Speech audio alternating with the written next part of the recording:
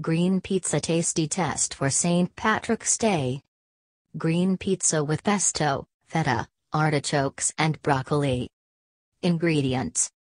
For basil-spinach pesto: 1/4 cup chopped walnuts, 2 cloves garlic, 1 cup basil leaves, lightly packed, 1 cup spinach leaves, lightly packed, ½ cup shredded Parmesan cheese, ½ cup olive oil, salt and pepper, to taste.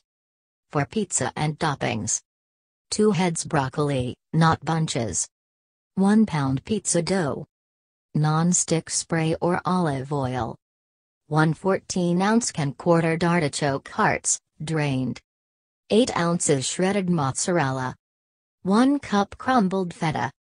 Instructions. Preheat oven to 425 degrees. If pizza dough has been refrigerated, remove from the fridge so it can warm up a bit. Prepare pesto. Add walnuts to a small skillet over medium heat, cook until lightly toasted, stirring often. Let cool. Combine walnuts, garlic, basil, and spinach in a food processor, process until minced. Add Parmesan, olive oil, and salt and pepper to taste. Process until completely smooth. Set aside. Prepare pizza. Cut broccoli into small florets and place in a microwavable dish with a lid. Drizzle with a couple tablespoons water, cover, and microwave until just tender, about 3-4 minutes. Drain water from broccoli and set aside to cool.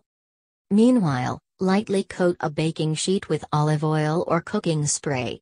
I usually put a little oil on the pan, then spread it with a paper towel. That way the oil is distributed evenly, and the paper towel soaks up any excess oil. Place pizza dough on pan and press to the edges of the pan. If the dough draws back from the edges, let it rest for a few minutes and then press again.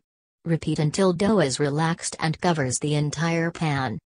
Top dough with a thin layer of pesto. You will have pesto left over, I only used about half. Sprinkle 3/4 of the mozzarella cheese over the pesto. Evenly distribute broccoli and artichokes over cheese. Top with remaining mozzarella and then sprinkle with feta. Bake pizza for 25 to 35 minutes, or until crust is browned and cheese is lightly golden. Let cool slightly, then cut and serve immediately.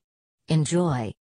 Golden tea. This green pizza with pesto, feta, artichokes, and broccoli make the perfect non-traditional St. Patrick's Day dinner? Assuming you are not a corned beef fan, that is.